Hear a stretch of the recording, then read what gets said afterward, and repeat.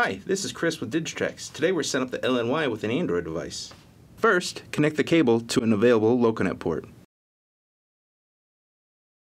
Connect the PS14 power supply to the LNWI.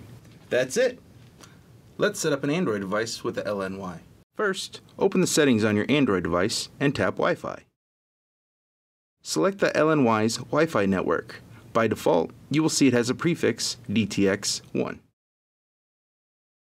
Now, we will open the Throttle app. Tap the server. It is the same name as the LNWI's Wi-Fi network. Press to select, enter the locomotive address to acquire, or select from recent locomotives.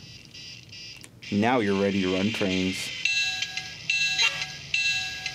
For more information and how to download these apps, please visit digitrax.com/throttleapps. And have fun running trains!